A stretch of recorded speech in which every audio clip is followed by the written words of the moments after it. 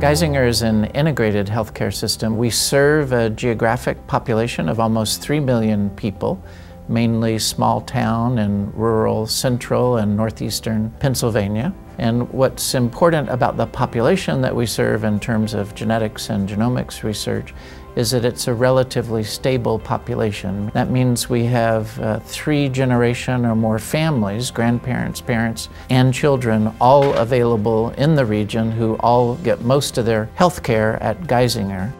We have a duty to collect as much data as possible during routine, high-quality care delivery in order to learn from it with the goal of improving care of the next patient and the next generation of patients.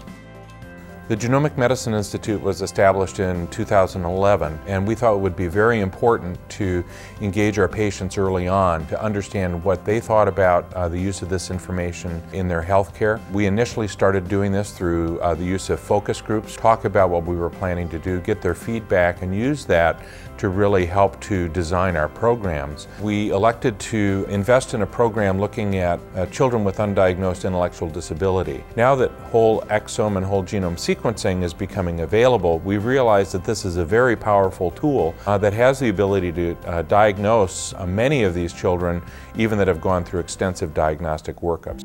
We found out about it from Leah's neurodevelopmental pediatrician.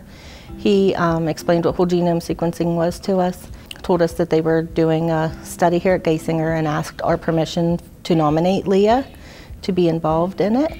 We had been searching for answers for, at that time, like 7.5 years. They found she has a rare gene mutation called ALG13 mutation. And at the time they gave us results, there were only like 4 or 5 girls that were found in the whole world to have that mutation. Since then, we found more, and we started like a support group. When they finally told us about Leah's gene mutation, it was almost like a sense of relief. We finally had that answer, and that they were still going to research more and try to find answers for us. It felt better. It gave us closure. You know, you don't have to search anymore. We knew. If we can find an answer, then we can begin to develop a better medical plan based on an understanding of what's going on. We've been working very closely with our families to develop a report in plain language that can provide the results back to them directly, connected to a report that goes back to the provider, and provide information there about what sort of questions should you talk about with your physician. Are there additional investigations that should be done? And we think that this has a real potential to improve communication in these complex conditions. In addition to that, we think that this is a process that actually could be much more broadly applied.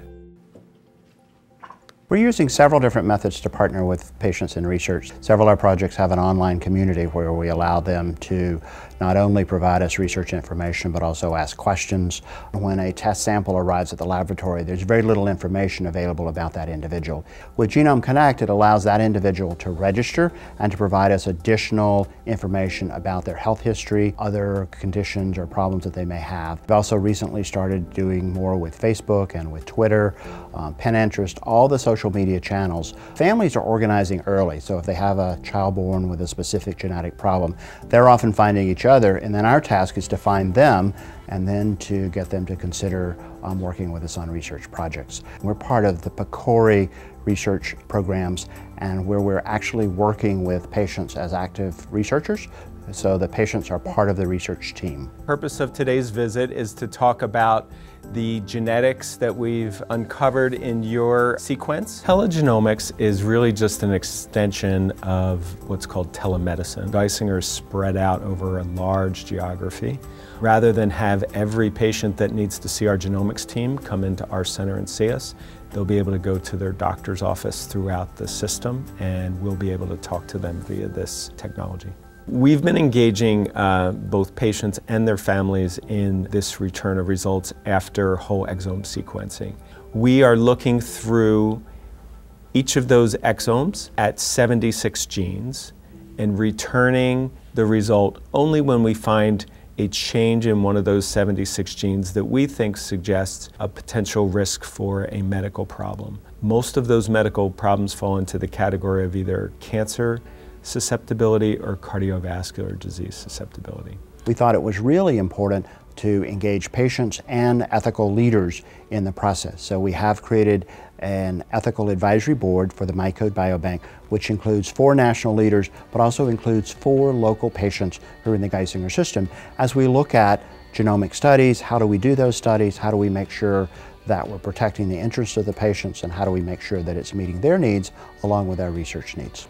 We've actually consented into our biobank now over 80,000 patients, which is more than 10% of our entire Geisinger patient population. And our current goal is at least 250,000 Geisinger patients will be consented for exome sequencing. And that this is going to teach us how to communicate, educate providers and patients about these genomic variants that change your health risk. And we anticipate this kind of whole genome sequencing is going to become a part of routine healthcare in the future, maybe even part of routine newborn screening. The program that we started in genomic medicine has been looked at by the entire organization, and they really have realized the value of engaging patients directly in research. This has led to a revisit of our strategic plan that puts patients as partners in research as opposed to patients as subjects.